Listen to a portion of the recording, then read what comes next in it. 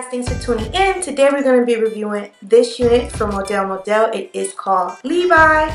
This is how the stock card looks. I have her in the color number 2. I know it looks kind of dark, but it is a 2. So let's jump into this unit. Off the bat, I will say when I first got the unit and took it out the package, it does have soft lace, and I was like, yeah. It had a very natural hairline, which I was not expecting, and I said, yeah. Then I saw that it had like 1 inch parting, and I was like, no.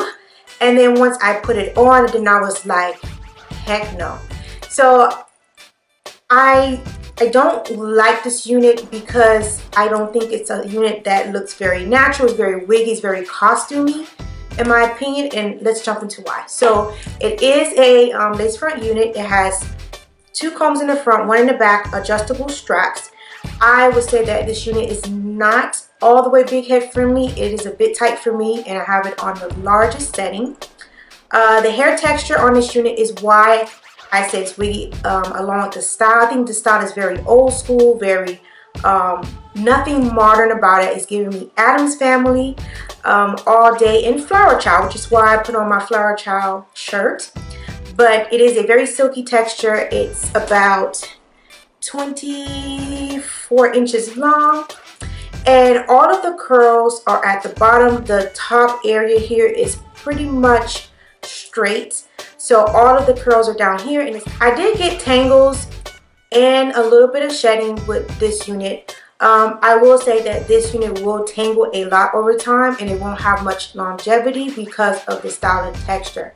It also was more on the shiny side when I got her, so I did go ahead and add dry shampoo, which always does the trick for me. Not only does it take away the shine, but it also gives it a boost of volume, which I thought this unit needed, especially in the root area because the roots were so flat, and then it had all this body and curls from the ear down, which really made it look weird, which is why I had to do this twist up and pin in the back style.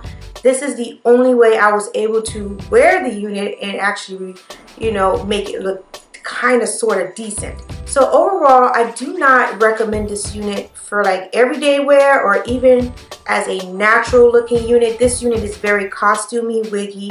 It has its purpose, Halloween themed parties, things like that, where you want to go for a certain look. This is the kind of unit you either go and find, but that's my opinion. You guys definitely tell me what you think in the comments below.